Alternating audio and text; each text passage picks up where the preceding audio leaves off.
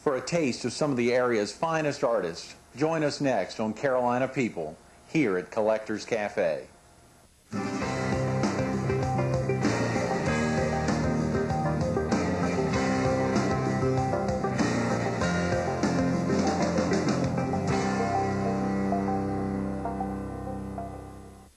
Good morning. Welcome to Carolina People. This morning we're in Myrtle Beach at Collectors Cafe and Art Gallery. We're focused on the Fall Art Show, which kicked off last Wednesday, October 23rd. And we're visiting with the day manager here at Collectors, Sharon Simmons. Good Sharon, morning. thanks so much for being with us this morning. Great highlighting the Fall Art Show and so many of the fantastic artists. Just yesterday, Mike Smith was in, one of the owners and co-founders of the cafe. I think Karen and Kim were in. Just wonderful hearing about some of their art. Kim in particular with that junk art. Just Isn't that amazing. great? You've got some spectacular artists here. We really do. How many artists do y'all normally have displaying their fine art? In the show, we try to highlight about 25 of our top artists.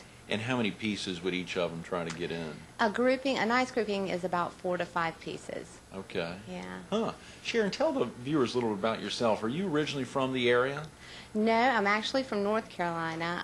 I went to school at UNC Wilmington, and I graduated in '87 with a communications degree there. And then I moved to the beach. I was employed in retail, and my employer at the time was friends with Mike Smith, and they played volleyball together. And that's how I came to know Mike. Is that right? That's how you first met Mike. Now, did you meet Tommy at the same time? Or? Right, because they were friends, and so we all became friends around the same time, and this is when they had the idea to start Collectors Cafe. This was back in '94. Right, back in '94, and I would come here on my days off and see what I could do to help the guys get the restaurant open, and just really were excited about their idea and what they were trying to do here and wanted to be a part of it. So you knew at the outset, I know when Mike talked about it yesterday, he talked about their thoughts originally were for a dance club. But then I guess pretty quickly with his sister's help, they determined that not only were they going to serve coffee and have a coffee house, not only were they going to focus on art, they were also going to have a coffee house and needed to serve some food as well. Right. I think because they realized what a creative concept that they had here, that was going to be a stronger avenue for them, as well as promoting the art and the restaurant. And like I said, the unique concept of Collectors Cafe was going to be a little bit more of a better avenue than the dance club. And did you say you studied communications in college? Right. You never studied art? No, my art background is pretty limited. I do dabble in some craft art, but I enjoy working with the artists and the art here. Well, speaking of art, I tell you, Sharon does have a great sense of art. This very artistic tie I'm wearing was a kind gift from Sharon many months ago, which I wear on a pretty regular basis. As a matter of fact, I think I'm going to wear it all week. I'm really excited about it. But I wanted to focus on thinking about some of your activities as day manager. Sharon, how long have you been the day manager here? Since '97 when I came here, and it was just a need that was a position that was created. Mike and I, of course, stayed in touch when I was away for a while, and I had told him when I left that I wanted to be a part of this if that became a possibility. And so he called me in '97 and said, you know, we've got a position we need you to fill. And I was excited because I had moved away from the beach and was excited to get back here. How do you find the artists that y'all decide you want to exhibit here at the gallery and cafe? We are so lucky because Collectors has become so well known that artists pretty much just walk in the door. On the onset, we did research and brought artists in from the area, but now it's truly on a daily basis that artists walk in to submit art. So it's really nice having that. Not having to go out and look for new artists that were so well known that people want to come in. And is there a particular process you all go by to decide which art they'll exhibit or what art's going to be exhibited? Yes, there is. The way an artist would exhibit their work here is they present usually slides or photographs of their work to a committee based on the owners and myself. And we sit down and review. And it's particularly if we have the space and if it's a theme that we're in need of, because we try to display a variety of themes throughout the restaurant. And at that time, then we would contact the artist and let them bring in the work. And if it's in the middle of a show, which we have 2 shows each year, then they might have to wait. So it really just depends on the need for the art. And Sharon, you said normally y'all have about 25 artists going at the Right. same time, and a good grouping would be about 5 pieces. Is that what you said? That's right. How That's about right. if an artist came by and said he had some art in the trunk of his car, and it just happened to be one piece, and it was an incredible piece? Do y'all would you say wait and come back with 3 or 4 more pieces, or would you go ahead and take it out and then determine with the 2 owners and maybe did you say the night manager as well, the 4 of y'all? Right. No, as a matter of fact, that has happened. I had a lady stop by from Florida the other day, and she was just traveling with several pieces in her car, and just there were 2 very incredible pieces, and and I kept them. So it really, in that situation, we will make exceptions, if that happens, and it all depends on the art. It really does. Now, y'all kicked off the fall art show last Wednesday. Right. How long will the show go? Okay, the shows usually last about 6 months. Okay. And what happens is hopefully that the art will sell. And at that time what we do is ask the artist who sold the piece, we offer them the chance to replace. If not, then perhaps we have an artist waiting in the wings that we weren't able to kick off the show with, that we would replace that art with.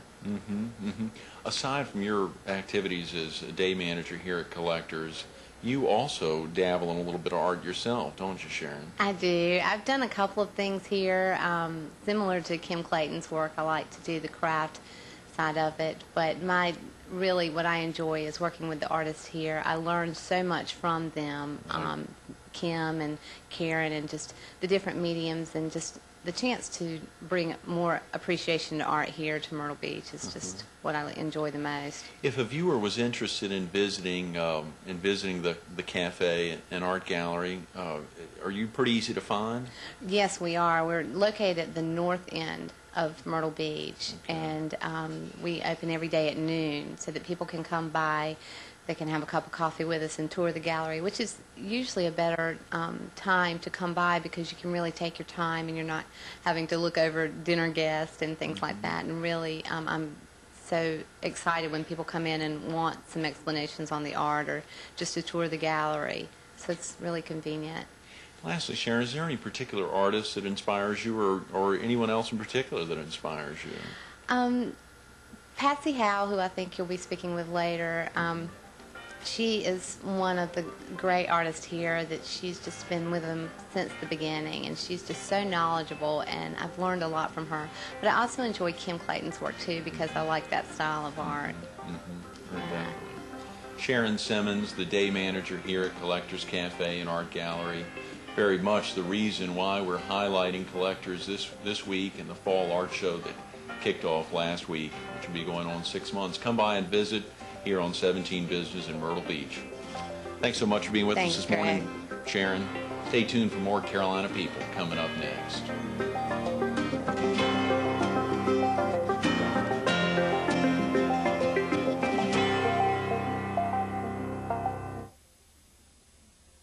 Cafe and Art Gallery in Myrtle Beach. We're focused on the fall art show that kicked off last week here at the cafe, and we're visiting with one of the artists that's featured in the show, Calvin Blazingame. Calvin, thanks so much for being with us this morning. Thank you. Thanks, man. A great treat to highlight some of the artists and to highlight much of what's here at Collectors for viewers who've never been to the gallery to come in and check out many of the wares. And how long? Tell the viewers a little bit about yourself, Calvin. Are you originally from the area?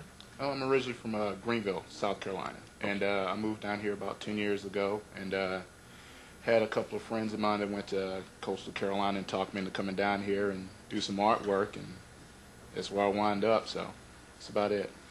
Now, your specialty, which folks would see if they came to the gallery, is caricatures. How did you originally get into caricatures? I just kind of fell into it. I came down here and pretty much wanted to be an artist, but didn't quite know what direction I wanted to go into. So I like to draw cartoons and stuff like that. So I started doing caricatures, and I've been doing caricatures for about 10 years, and I just kind of like took that and developed other styles and stuff like that. And Right. Did you study art in school? no, I sure didn't. I just kind of grew up doing it, kind of winged it, trial and error. Yeah. Now, you're a full-time artist. Oh yeah. Yeah. So what did you do before getting into art? Did you do something related to art at all, or? No, I just actually I just worked around, did a lot of odd jobs here and there and stuff like that, and I always drew in my spare time, but I didn't know quite what I wanted to do, so I just kind of like developed my own little style and worked at it. Was there anyone in particular that got you focused on caricatures, or was it just drawing and you found it easy? Yeah, found it easy. Yeah. So now, obviously, when I think of caricatures, I think of being down in New Orleans or in Vegas or in Washington, somewhere at a big tourist capital where you're walking through. And is it similar to that? It's the similar big to head, small body. Oh yeah. Is that right? Yeah. Fortunately, a lot of people are kind of they can get the humor in it, so we're good. Oh yeah, I've got 4 caricatures hanging up in my office. A huge piece that was done back in '96 Oh, okay. at an event of my mom and dad and a cousin and myself, and everyone asks about it whenever they come to the office. Caricatures are so, because there is just that, some humor involved. Is there ever caricatures done that are of a real serious nature? I mean, are there any caricaturists that are well known for their serious caricatures, or is part of the whole thing the fact that there's a little humor involved? There's just humor involved in it. Oh yeah. What's your favorite medium, Calvin? I like pen and ink. I like working with that a lot.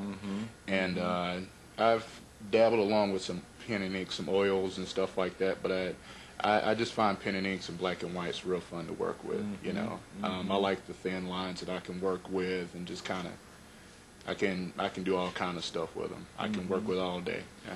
Doing caricatures, and maybe with caricatures it's a little different, but if you start, it seems like I'd want a pencil and with a big eraser on it, because it seems like if I started, I'd just be dying to erase something to make sure it was just right. Do you feel that way whenever you're doing your caricatures, or do you just roll with it? I just kind of roll with it. There are so many caricature artists, around, that they work in like pen and inks, and sometimes they would like pencil it in first. Right. But, in this business you have to, get into it and work it out and roll it. Really get in the rhythm. That was Rhythm. so cool. It's when I've seen the caricaturists again in New Orleans or other places in Spain, I remember seeing somebody in Madrid who did caricatures all the time. Oh yeah. And it is an international. I guess most art is international, but I mean it is. It's amazingly well received everywhere. Oh yeah. It gets a smile on your face. So, Right. Right. Pass the time and plus have that fun must be doing a it. good feeling, seeing the smiles on. Oh, yeah. On the folks, the faces that you're doing. Especially kids. Right. Big fan of the kids, man. I just like to see the kids walk around and have a good time doing it. So, Yeah. Do you have a favorite subject, Calvin? A lot. It doesn't matter. It's just I'm just kind of humble, and there's no particular favorite subject that I like in particular. Just whatever inspires me. So. Do you have a shop or a studio that you perform primarily, or do you get out? You said working with kids, you must get out a good bit in public. I work out of my house a lot, and I have a lot of people that I work with kids, so that helps me a lot too. So I just don't mind doing it at all. So. Do you exhibit regularly in art shows? I have some stuff in Litchfield at the Markenberg, and Mike actually is the first place that I just start displaying my work, my pen and ink. So. Is that right? Oh, yeah. Collector's Cafe and Art Gallery is the first place? This is the first place. Yeah. Is that right?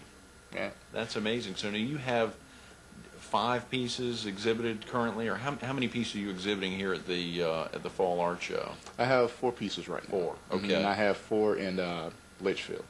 You have 4 down in Litchfield and 4 here. And are tell the viewers real quick about an art show. For what you would put some of your art in, are they all, most of the show dedicated to caricaturists, or are they dedicated to lots of different art? Lots of different art. Right. People who want to get out there and get the names out there, and there's a lot of local artists that's been well known. So they just kind of cater to everybody. It doesn't necessarily have to be character artists, but caricature is just something I like to do, and because of that, I just started, working on my other stuff, my pen and ink. So, Cal, we have less than a minute, but I wanted to ask you, do you have any creative projects that are currently underway? I have about 4 of them right now. Oh, wow. Yeah. Golly, I think we're going to need to get you back on another show to talk about those, because I really wanted to ask you, and I'm sorry we're getting tight on time, but no problem. can we talk real quick about this piece you have here? Actually, this is called Melodies Band. I'm just inspired by a lot of jazz pieces and stuff like that, and I just kind of like the whole fluent action that jazz musicians have and the singers, and I just like the way it just comes out there. So. That is gorgeous. Thank you. That is truly gorgeous. And if folks came into the gallery either this week or next week or over the next 6 months, they'd have an opportunity. If this hasn't been, and these are for sale, if it hadn't been sold, it'll be here. It'll be here. Come on into Collectors Cafe and Art Gallery, North Kings Highway in Myrtle Beach. Check out the 25 artists displaying much of their fine art here at the Fall Art Show, and check out Calvin Blazingame's work as well. Calvin, thanks so much for being with us this morning. Thanks for having me. Stay tuned for more Carolina People coming up next.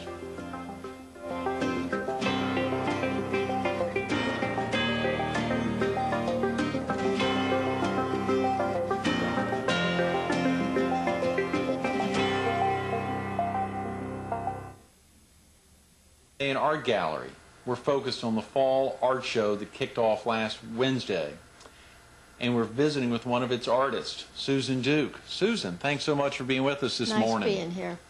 Very definitely. It's been exciting. Yesterday we focused on a couple of the artists that are displaying, as well as earlier this morning here at the Fall Art Show. I guess they have 2 shows a year at Collectors, and Yes. bring in a number of artists, local artists primarily, but artists as far away as Mount Pleasant and Charlotte and the PD area. We're excited to be visiting with you.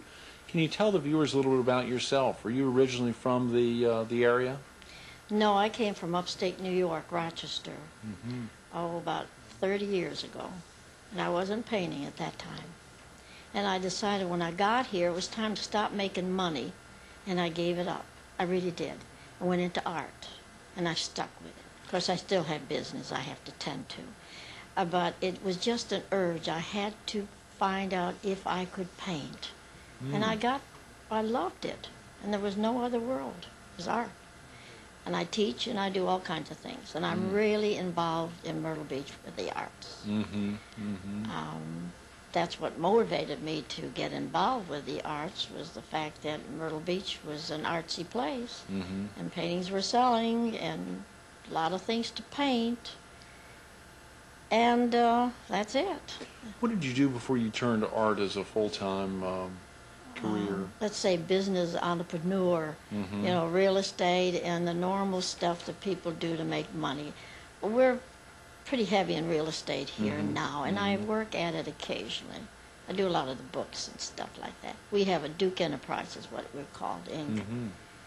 And it takes a lot of my time away from my art. But I managed to get some painting in there. And you said you also teach. I teach 4 classes a week, Oh, God. which takes a lot of my time. Yeah. And I teach at the Art Museum, the Myrtle Beach Art Museum, which was Burroughs and Chapin's. And I teach at Coastal Carolina University 1 day a week. And I have my shop where I teach 2 days a week. And that is up near Colonial Mall. And I go on year-round. And that's where the problem is. I'm not giving myself enough time to paint. At the teaching you do at your shop up near Colonial Mall, are you there the same couple days each week, or? Tuesday mornings, Saturday mornings. Okay. And I teach, like I say, year-round.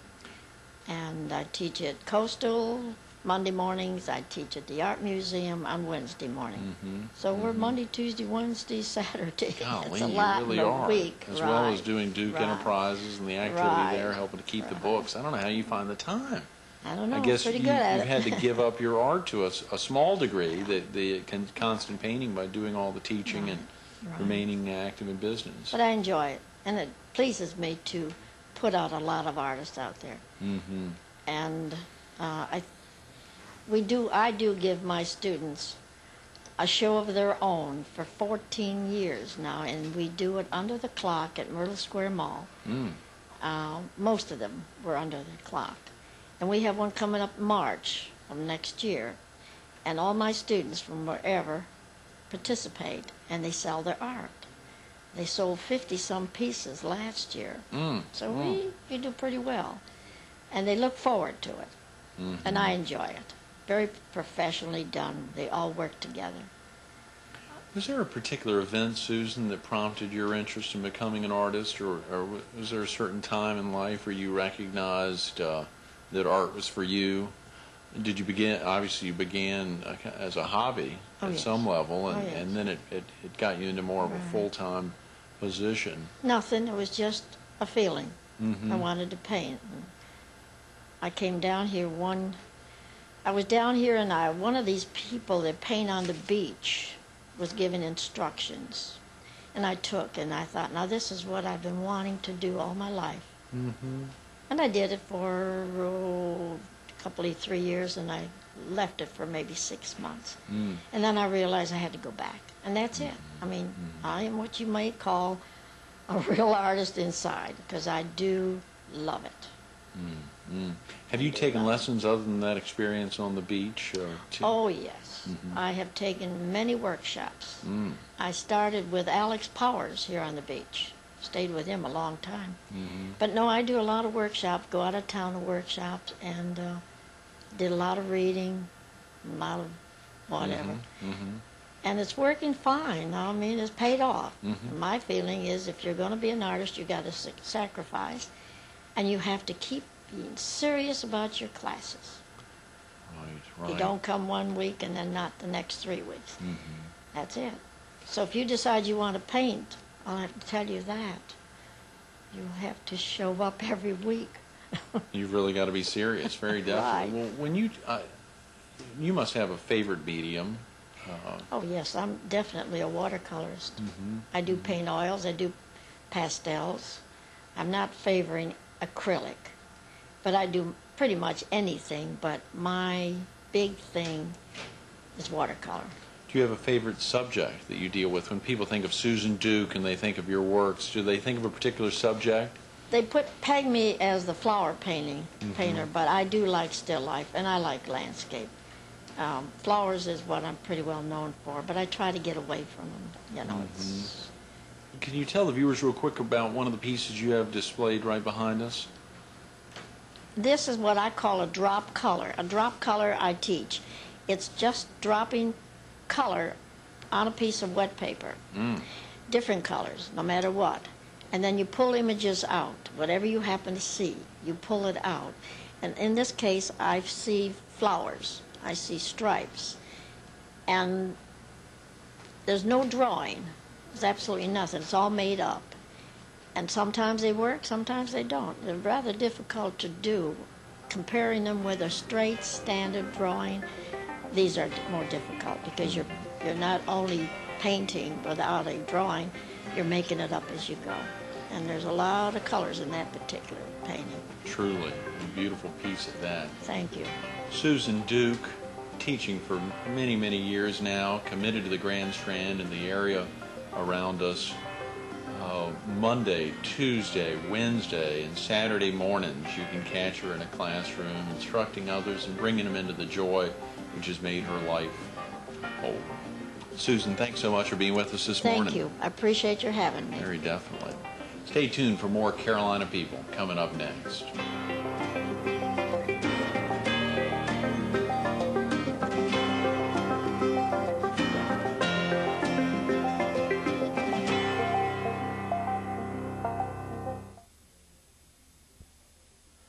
Now don't forget the Fall Art Show here at Collectors Cafe in Myrtle Beach till the end of the year. And we want to send a big thanks out to Sharon Simmons, Tommy Davis, and Mike Smith for making this week such a big success.